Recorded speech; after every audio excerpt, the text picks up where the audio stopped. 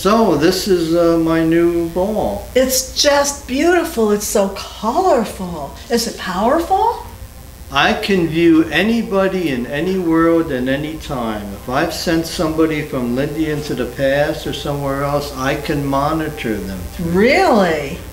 Are they in there right now? Sure, why don't we send people to NouveauLyndia? Okay, 500 Can years. Can we see them? Sure, let me just let's hit some coordinates here. Okay, it's coming in now. There's NouveauLyndia. Oh, I'm seeing the concubines. Right, those are the two girls that went to you. I hope they're happy. They look happy at this they stage. Do. Yeah. Who else? Count Monet's down there. Yeah, well, he's going to make a lot of money breaking the stock market. He won't be happy unless he makes some money down there. Very good, very good. And oh, that's the queen, isn't it?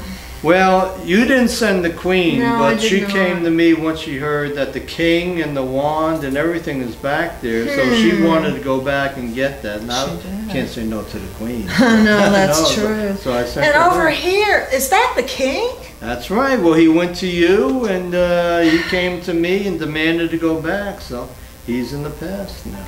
Well, that's nice. It makes it much more pleasant up here where we are. Well, doesn't it, though? Yes. Isn't it nice and quiet? Arguments, and everybody being nice to one another. So what do you think? I should keep them down there and not let them come back? What do you think? Would you want to do that?